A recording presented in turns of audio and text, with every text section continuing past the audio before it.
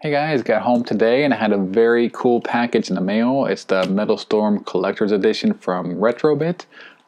This was actually released through three different retailers. Limited Run Games, I believe, had 3,000 copies. Castlevania Games had 3,000, and Retrobit itself had 3,000 copies. I think the difference was they had different variant of cartridges, because this is actually an NES game. I think it was released in 1991, North America, 1992 in Japan. Interesting about this game is this is the actual Japanese version, although it's translated to English for the first time. So it should be pretty interesting. I've only played this game, I think, through emulation, because it's a pretty pricey game. I want to say the original cart itself is around 100, maybe. I could be wrong. I'd say it's between 50 to 100, and may even be over 100. But it's a pretty pricey NES card, but it's also a very good game at the same time. And let's go ahead and pop this bad boy open and see what's inside. All right, guys, and yeah, so on the front cover, you got just here Metal Storm Collector's Edition. You can see down here on the side, you got the whole published by Retrobit. So like I said, I believe there's 3,000 copies. From what I understand, there's 900 or 9,000 copies released in North America. Looks like they have, if you go to Retrobit's site, it looks like they have like European releases too. So I don't know how many total releases there are. But there was 3,000, I believe, at Limited Run, 3,000 at Retrobit, and 3,000 at Castlevania Games. I could be incorrect, and it could be just 1,000 of each variant, but I think there's 9,000 in total. But this is the back of the packaging. And FYI, just in case you're interested, this does, I think it sells for $69. This version right here is sold out. This is the one through Limited Run Games. But I checked Castlevania Games today. This is January, I think, 7th. This is the day that I received. It looks like Castlevania Games still has some for order, so you could probably grab it there. I kind of wish I'd got theirs instead, because they have the Galactic Blue NES cart, which looks really nice. I'll see what this one looks like when I get it open. But I've seen the Galactic Blue one, and it looks awesome. So a little bit jealous. But so I kind of wish I almost got it from Castlevania Games instead. Here's the bottom of the box. But we'll see what this one looks like. So hopefully this one's pretty nice too. Let's go ahead and cut this bad boy open.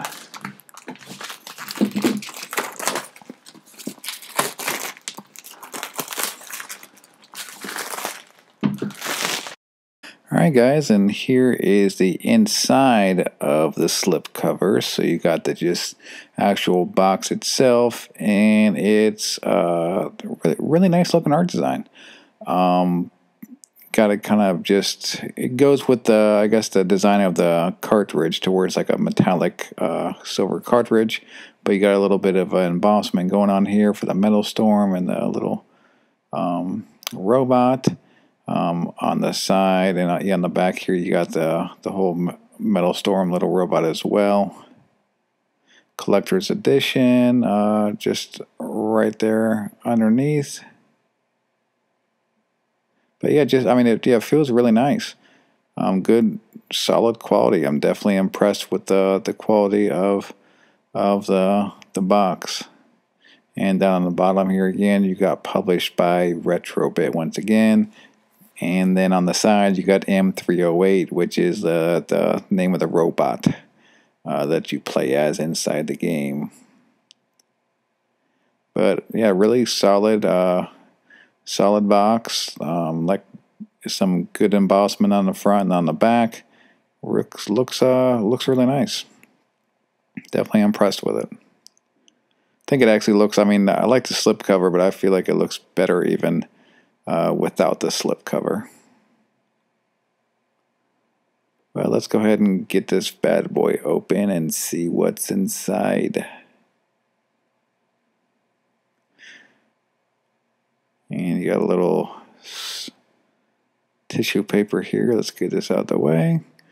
And down in here we got the little figure that's included. And it looks like a little envelope, and here is the actual box itself. And side note, this is actually, they sell this as just a standard edition as well. If you don't want the collector's edition, you can get just that box itself as the standard edition. But let's take a look inside of here and look at what's inside the envelope. And you have a couple little cards with also some nice little embossment here on the cards. And nice little art card.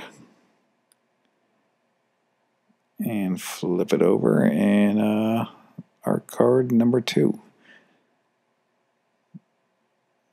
So nice little addition. And then certificate of authenticity, Metal Storm collector's edition number 477 of 3000 limited production, and this is the metallic silver version. So I guess it does verify that there's 3,000 of this metallic silver from limited run, 3,000 of the galactic blue from I think it's galactic blue from Castlevania Games, and I'm not sure exactly what you got coming from Retrobit. I feel like it's like a dark gray or just like a standard type grayish color cart. And in here we have a pen, and a very solid feeling pen. Nice pen. I don't know what I'm going to do with all these pens. Everyone wants to do pens with collector's editions nowadays. I know a lot of you guys have commented on videos before that you have no interest in the pens. I'm kind of in that same boat. I mean, I guess it's like, yeah, it's cool that, it's a cool pen, but I don't know where the heck I'm going to put all these pens. I need like some kind of book to put them in or something.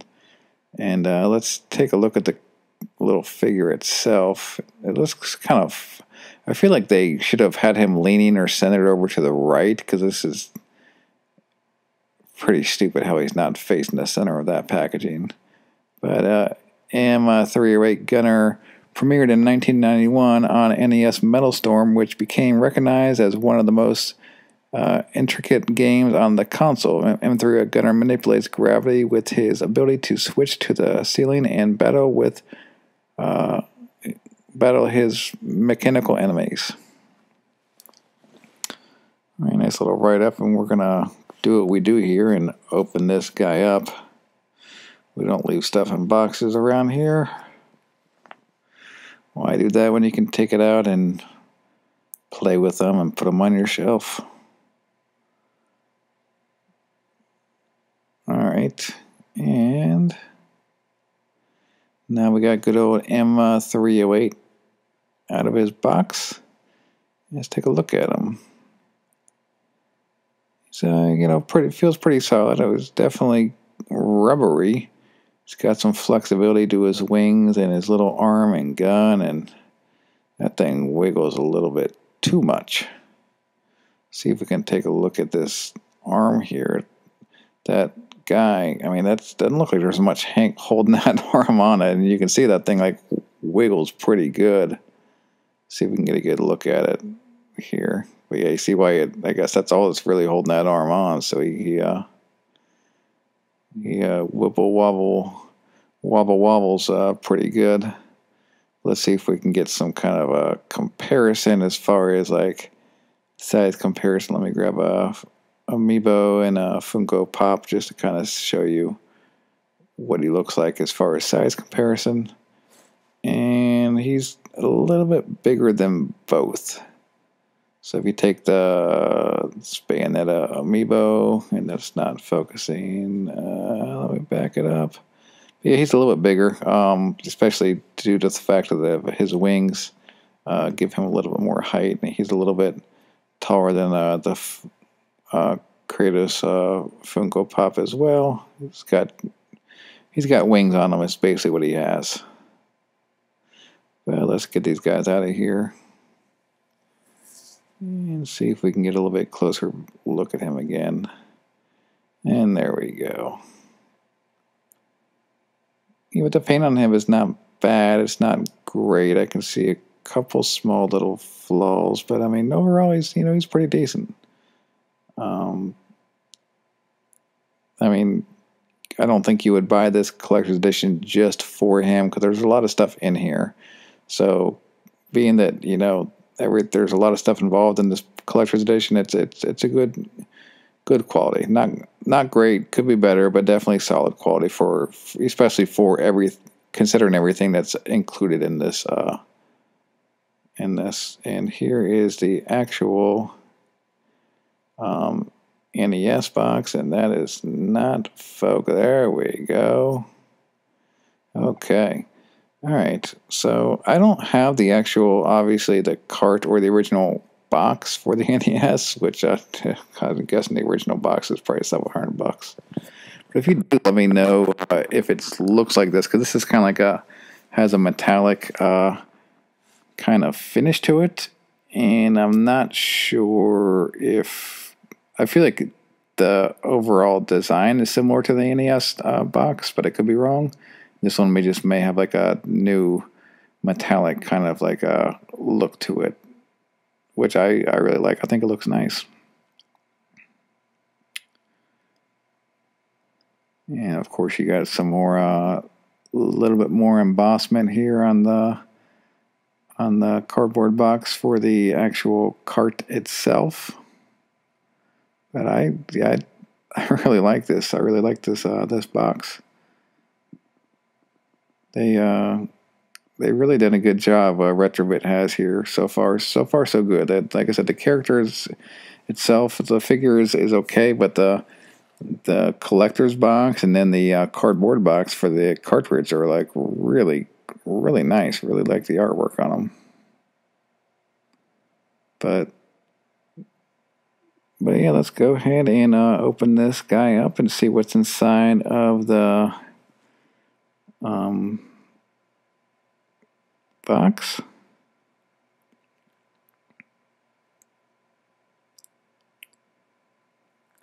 Looks like, so we got the cart with the sleeve, we got a poster, it looks like, and an instruction manual.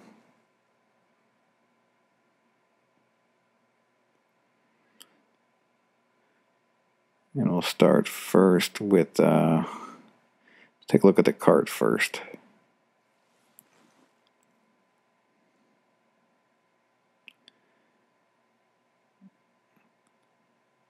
And yeah, this is definitely the metallic silver one. And I like it a lot.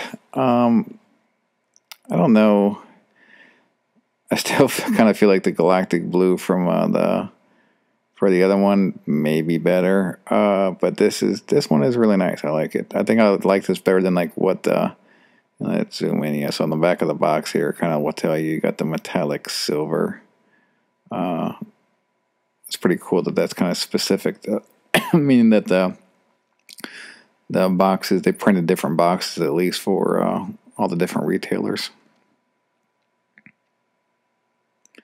But I think this is the original sticker or cover art label that came on the original NES card. I mean, looks like it from what I can recall. Actually, maybe it's a little bit different. But yeah, I like this little sticker they got on the back with M308 on the back here. I mean, don't get me wrong. I do really like this metallic silver cart. I don't know. I'm torn. I definitely like it, but I kind of almost like the blue one better. Almost wish we got that one. But here we go. We got the instruction manual. And game instruction manual. And on the inside, looks like we got some English and some Japanese. Let's take a look at a couple of the pages here. Yeah, it definitely looks like what we got. Looks like it goes through and tells you everything you need to know in English, and then it kind of gravity flips. Yes, it does. But yeah, then when you come back, it looks like it then just starts over and does everything again in Japanese. I guess so. That's this way they only have to print one manual for, I guess, all regions is what it looks like. So, okay. But not bad. So you get an instruction manual, and then we also get this, I believe it's a double-sided poster. So let's open it up and see what it looks like.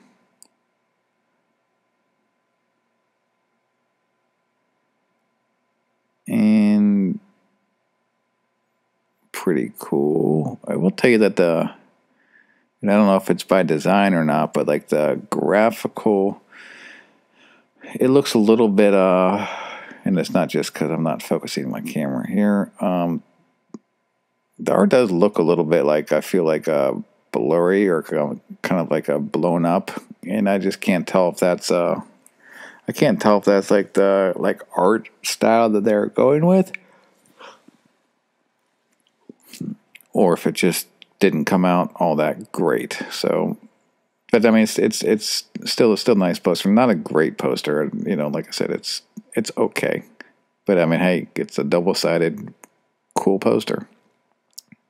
But all in all, like really impressed with just the total package. I mean, the box, the cart, instruction manual, the pen, the little figure, the slipcover, double-sided poster. All in all, I mean, it's a really good package.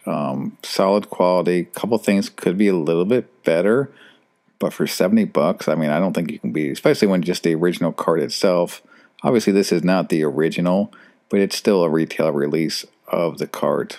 I mean, being that the original one is like $100 cart, the fact you get all this for $70, I mean, you really can't beat it, and it's a solid game. Like I said, I haven't played much of it. I've just emulated a little bit of it, but it is very fun from what I've played.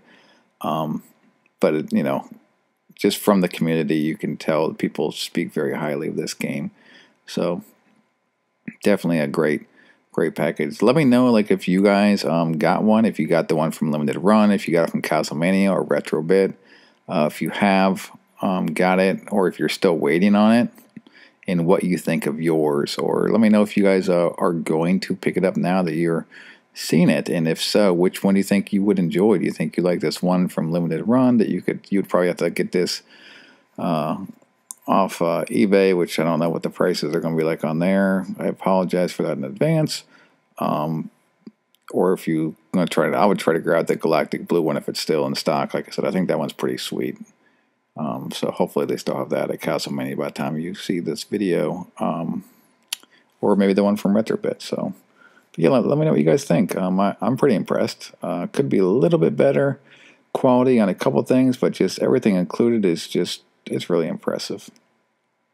And now I got for those of you that sticked around, I do have a little surprise or reward, I guess. So just hold on here. I'm going to give away a couple digital codes for a couple movies. You know, Best Buy has been doing re-releases of some of these, like I think these are like 4K steelbooks from Disney and Marvel, some of the Marvel movies. And these, I think, come out and like retail for $35 because they're like the 4K versions. I snagged these 4 after Christmas because like the week after Christmas, I think all these were $14.99, except for the Cars one. The Cars one was actually $9.99, which is why I grabbed it. But the only one that but here's the Thor one, and Thor is probably like one of my favorite Marvel movies. But all I ask, guys, is yeah, I really like this steelbook. Like I said, this is one of my favorite Marvel movies. Really like Thor. But all I ask is if you get the code here and you're going to claim it, just put down in the comments which code you got, and here's the code for Thor. So go ahead, if you need the code, digital code, go ahead and grab it. And, you know, if you're the first one here and you want all the codes, hey, go at it, man. Get all the codes. But just put down in the comments, like, if you claimed it. And here's Guardians of the Galaxy as well. We'll get to this one. That way somebody else isn't going and, like, spend their time putting in a digital code for something that's already been claimed. So that's all I ask. Just a little common courtesy. But yeah, like I said, go ahead and have it at it and just put down in the comments if you claim the code. And lastly is Cars. So in the Yeah, I won't be doing the one for Iron Man. I already claimed it myself because for whatever reason I don't have that digital code, so I just went ahead and claimed that one myself. But here's the one for Cars, and then we'll come back and take a quick look at the actual steelbook itself. But that's it, guys. Thanks for watching. I have a video planned for this weekend. It's a gaming related video. It's related to a old football series, 16-bit football series. So it should be very interesting. Hopefully I can get that out this weekend. But thanks for watching, guys, and I'll see you guys in the next video. Later.